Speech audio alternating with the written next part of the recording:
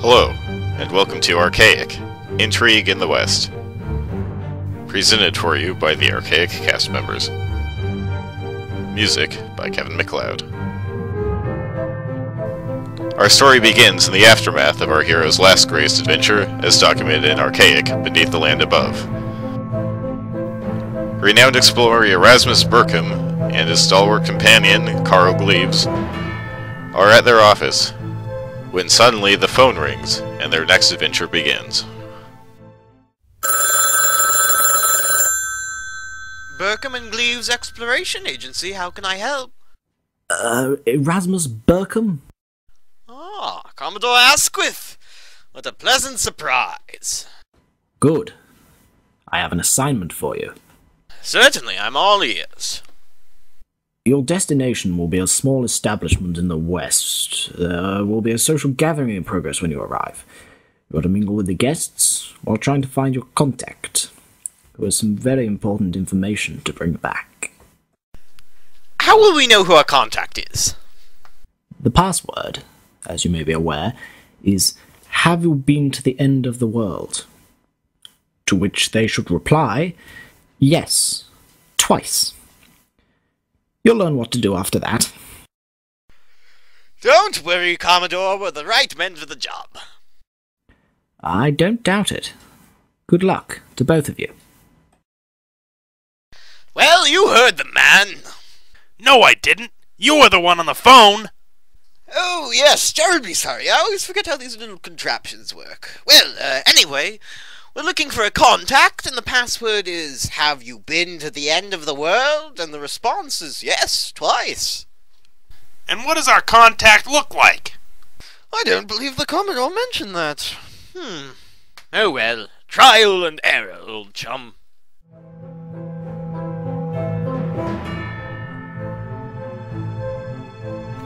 And with that, the adventurers ordered their trusty airship, the Eidolon, and set off to the mysterious West. Little did they know what peril would await them on the other side. Some time later, they arrived at an old saloon. They walked in, not knowing what to expect, and were greeted immediately by an enthusiastic old man.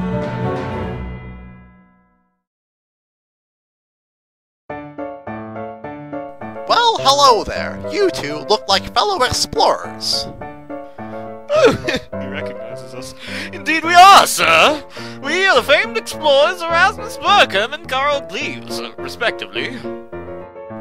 I'm Professor Harold Kilroy, and I've been everywhere.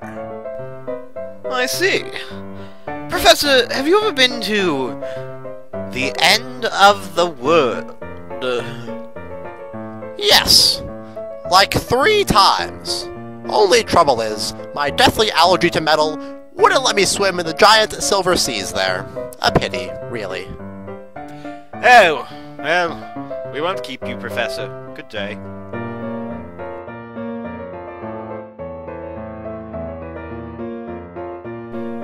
Pardon me for interrupting you, sir, but you look quite familiar. Well, I'd hope so. My name is Shands. Jack Shands. Sorry, doesn't ring a bell. I believe you knew my father, William Shands. Oh. Yeah, that Shands. Well, this is awkward. Awkward? You two obliterated everything my father worked towards. For some easy money.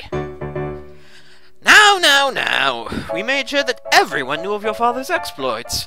They even named the element he discovered after him. I'm familiar with William. Thank you. And that's not important. Don't you understand? Isn't he your father or something? You look really similar. Nope, don't see the resemblance. Oh, he's my uncle, though. How interesting. Well, all I have to say to you is that... Hey, sorry to interrupt here, but have you ever been to the end of the world? The end of... what? No, the world is round, you fools.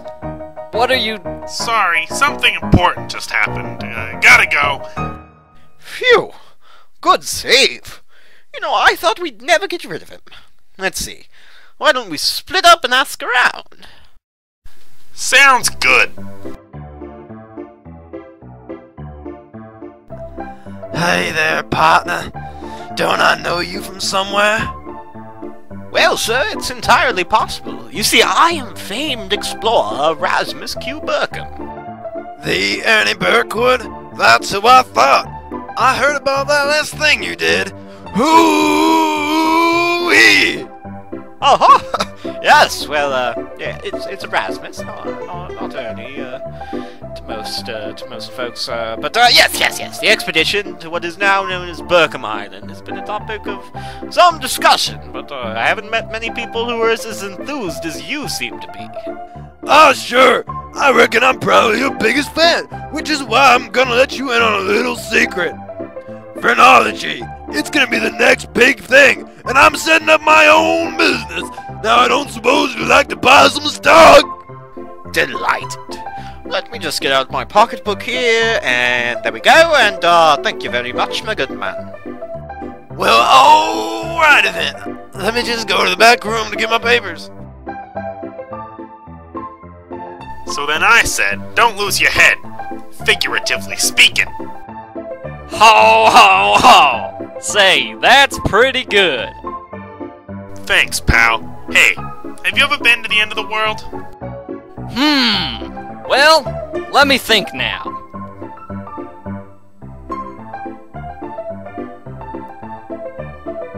Nope. Sorry. No problem. Hey, I gotta go. Talk to you later. Well, we've talked to just about everybody here. There's got to be somebody we're missing. Hello there, gentlemen. Is there anything I can help you with? Oh, no, not now, miss. We're busy looking for somebody we're supposed to meet here. And you don't know who?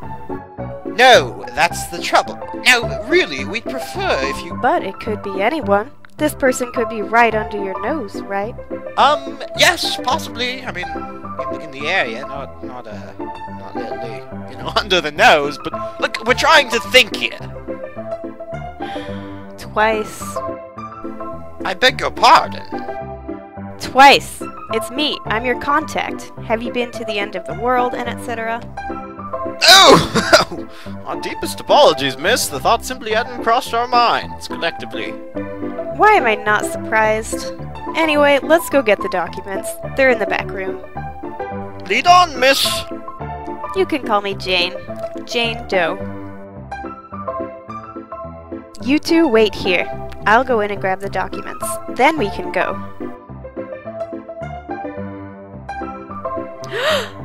Come quick! That businessman you were talking to earlier has been stabbed. I walked into the back room and he was here dead. Everybody stay calm! This should be a simple deduction. Only one person here tonight has the motives and opportunity to kill this man! But who? The killer was not Dr. Kilroy here. He couldn't have stabbed this man because he's allergic to metal.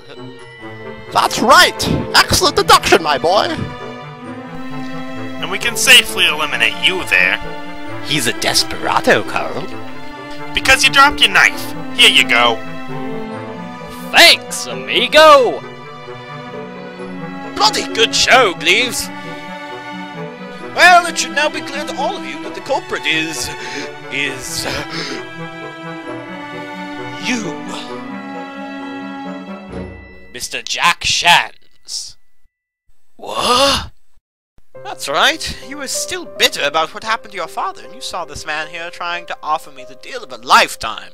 So you tried to stop that from happening. What? That's crazy!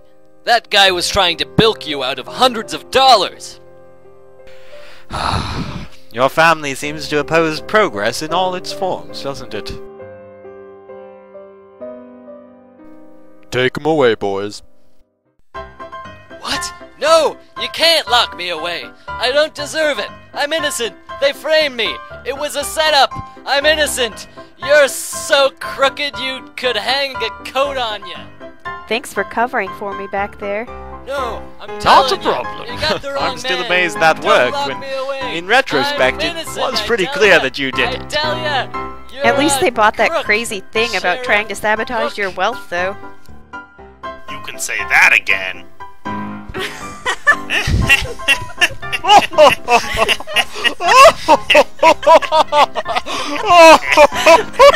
Can't say that again.